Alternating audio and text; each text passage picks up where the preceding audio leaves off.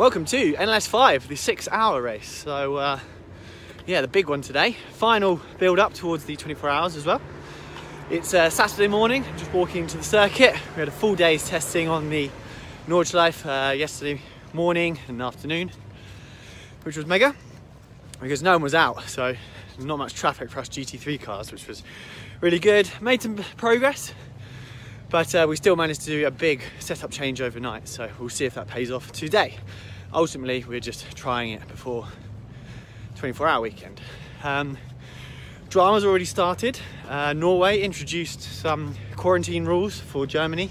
We're traveling back from Germany anyways, which came into force this morning, so Saturday morning, which meant that Christian Krognes from Norway has had to fly home.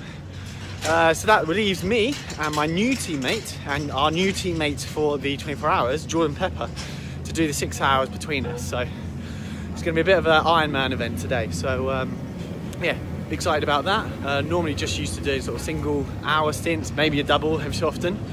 But now, yeah, splitting the race pretty much in half, 3 hours each. So it'll be a real test of my fitness that I've been training for all year. Anyways, we're about to jump into the pre-quali meeting and then jump out for quali. It rained overnight, so it'll be interesting to see how wet the track is this morning, but I think it's gonna be a nice day. I think it's gonna be clear, dry, and yeah, perfect for us. So let's go do this. NLS5, let's go. So for the ROWE 6 hour, the production team managed to get a helicopter, and that provided an amazing insight into the NLS and the Nurburgring, something that you never see before. Obviously all the TV footage is purely based around the Dottinger and the Grand Prix Strecke. So it really gave a great insight into the battles and everything that goes on the Nordschleife, dealing with the traffic, battling other cars, and on such an amazing day, this was end of August, yeah, it provided a great spectacle and added an amazing perspective to the race. So I really hope they can bring that back again. So yeah, here's a couple of minutes of just aerial footage before and then the start of the race as well, just to enjoy the Nordschleife from a completely different perspective.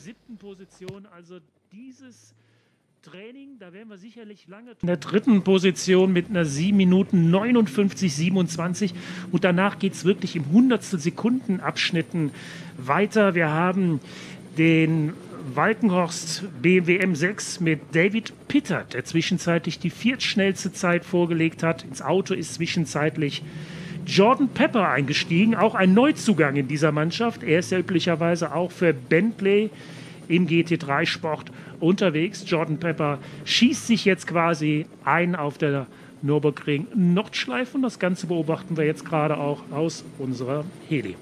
Ja, und wenn du den Jordan Lee Pepper erwähnst, der ein oder andere wird jetzt vielleicht den Namen Christian Krognes vermissen, der gestern noch mit dem Auto gefahren ist, aber der hat dann auch über Facebook, über seinen Facebook-Kanal geschrieben, aufgrund der Einreisebestimmungen in Norwegen, Corona-mäßig, schlag mich tot, ja, gibt es ein Problem und er musste zurück. Er kann heute kein NLS-Rennen fahren, weil er irgendwie zurück muss, auch beruflich bedingt, mit Quarantäne, keine Ahnung, was da genau läuft. Schade drum, er wäre mit Sicherheit sehr, sehr gerne dabei. Für Jordan Lee Pepper natürlich die Chance, kriegt er noch mehr Fahrzeit und kann sich noch mehr auf das... Race cars, a helicopter, 2 horse boxes and a motorbike. Yes, it should keep us occupied, shouldn't it? Yeah. To say the very least. 2 by 2 they are indeed, coming up to Tiergarten, so we're about to start, John. Yeah, it looks like they're forming up quite nicely, the Porsche safety.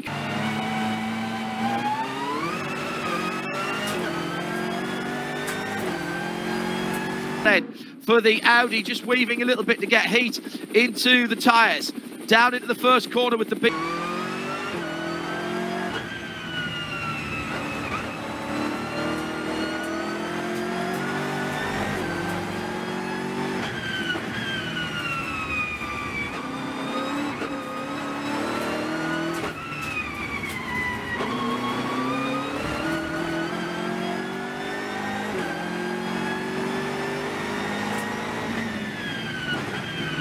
The Mercedes has gone through, takes second place. The second Audi trying to come through as well at the front of the field.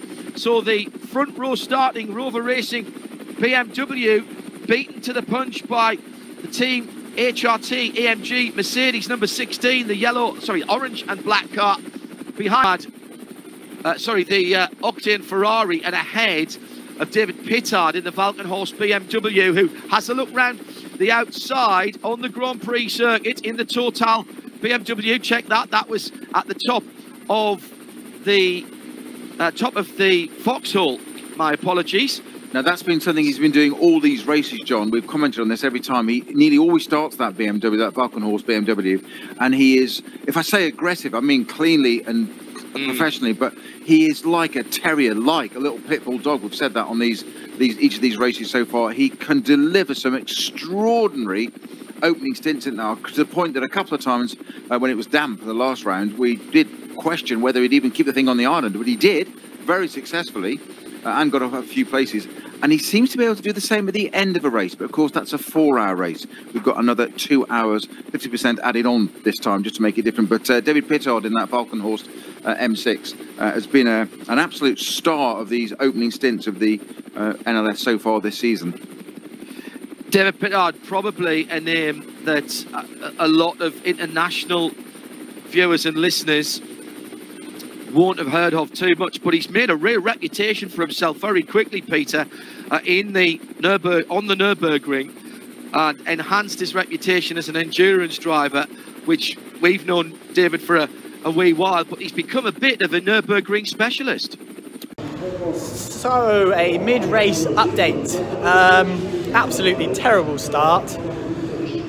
A little bit down to me because I didn't warm the tyres up properly, so when I was really pinched up against the inside of turn 1, turn 2, turn 3, I just needed that last little bit from the tyre because I was really close to the cars around me, but I wasn't managed to do that. I couldn't do that because the heat wasn't in the tyre, which meant that we dropped quite a few positions at the start, which was really horrendous. And then I tried to attack the Lamborghini, the FFF Lamborghini, which is, I know, is a very fast car in Blancpain, but not very experienced here at the Nordschleife. So I wanted to stay ahead of him because I knew through the stint that he wouldn't be as fast as me, for example. So I hung out, but realistically I probably should have given up the one position to him, but then and tried again later on in the stint. But I tried to fight it around the outside of turn 3 into 4, but as a result I got mugged by about 3 or 4 other cars, so I actually ended up really losing out and then still being stuck behind Lamborghini, which I then proceeded to do for the rest of the stint, which was, yeah, pretty crap. Couldn't really do anything. The car's super down on power again, so not a good one so far. Jordan's in the car at the moment, getting everything. There's Dirk Adolf, BMW Junior program manager, and Jordan's in the car at the moment. He's just started his double stint, so he's got plenty of mileage, which is the main thing for this race. So yeah, we'll check back in a second.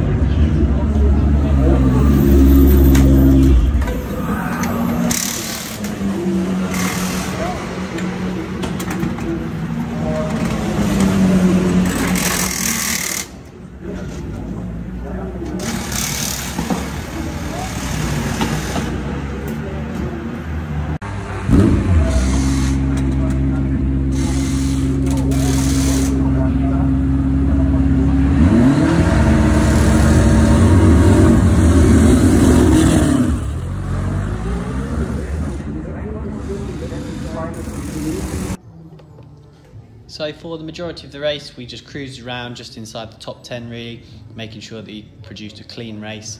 Jordan did a mega job to compete with a lot of the local guys, guys that had sort of very regular experience at the Nurburgring, but Jordan was able to mix it with those guys, which shows that he's right on the money again, which is fantastic, going straight into the Nurburgring 24 hours. However, it was a little bit of a disappointing result because yeah, the pace we showed all race really, we were nowhere, which was very frustrating, and I really hope that there's something that we can pull out of our sleeves for the 24 hours in only a couple of weeks time. So we ended up with the race in P9, which was, again, it was okay. We still managed to retain the lead for the Rover Speed Trophy Championship and the SP9 Pro Drivers Championship. So that objective is also ticked, which was good. Jordan got loads and loads of miles, and the car came back in one piece as well. So it's only less than three weeks before the 24-hour race now. So yeah, we're buzzing to get going. That bring the team back together again. We've had a multitude of sort of teammates throughout the season. I don't think each race has been the same. So to bring all the guys together under one roof will be fantastic. Anyways, I hope you enjoyed this video. Give it a thumbs up if you did, and make sure you subscribe for that content about the Nurburgring 24 hours is going to come soon. But in the meantime, enjoy this video of me chasing down the Schnitzer BMW on the final lap of the 6-hour Rover NLS5 race. Till next time, ciao ciao.